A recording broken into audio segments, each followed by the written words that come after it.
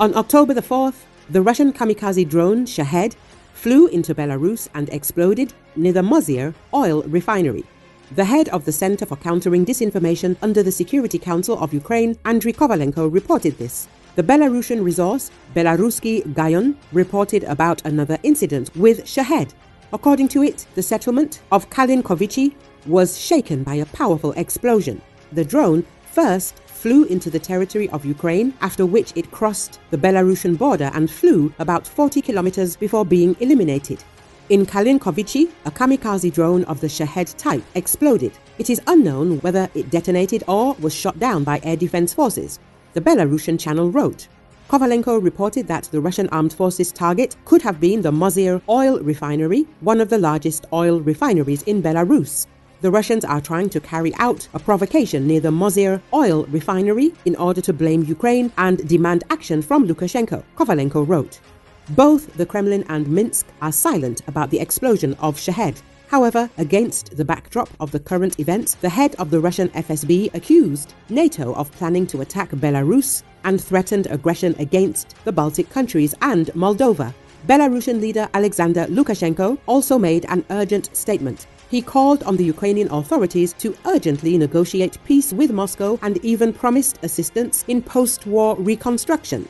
Experts say that the Shaheds flying to Belarus are not an accident. Putin is sending Lukashenko a warning. Popular Telegram channel Sieve of Socrates drew attention to the fact that Belarusian President Alexander Lukashenko has recently begun to waver on the issue of Ukraine. He makes statements that contradict the general line of the Putin regime. For the Kremlin, such rhetoric is absolutely unacceptable. Belarus, as an instrument of warfare, is also assigned a certain role in the strategy of Russia. There, they are very suspicious of the current rhetoric of Minsk, which contains at least 3 seditious moments. We are talking about a peaceful Belarus, i.e. a refusal to be involved in Russian military adventures. Then Lukashenko admits the presence of adequacy in the actions of the Ukrainian leadership. Finally, Putin's most painful point is touched. He is not eternal either. He must prepare for departure. In the Russian Federation, they immediately made the appropriate conclusions about the doublethink of the Belarusian leadership and began to urgently take measures to urgently draw the de facto semi-occupied satellite into the orbit of Russian military algorithms. The resource writes, "It is emphasized that the Kremlin really does not like the vacillations of the Lukashenko, in connection with which they began to put intense pressure on Belarus, including through the Shaheds."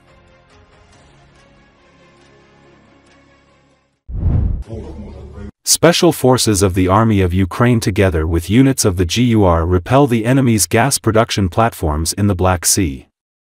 Part of these strategically important objects, which play the role of our sea fortresses, have been captured and taken under control by titanic efforts. Its content allows you to control a significant part of the water and strengthen the defense. GUR also claims that during this raid they shot down a Russian Su-30 SM.